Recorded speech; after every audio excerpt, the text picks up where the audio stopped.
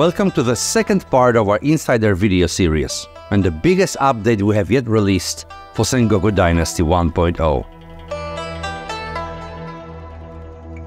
Romance is in the air, and with version 1.0 you can fall in love, marry, and start a family. Experience romantic dialogues, weddings and parenthood, and eventually even send your child off for education.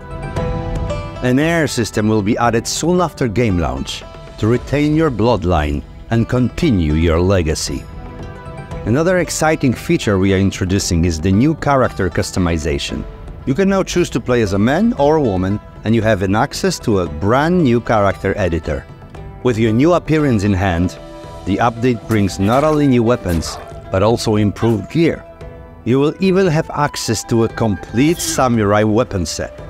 Improved AI with animals and enemies will also be something that you'll notice, especially in bandit camps. Use the correct weapons and constantly perfect your skills.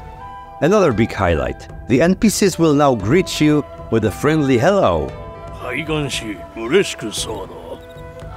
and bid you farewell with a word and a bow that illustrates their attitude towards you.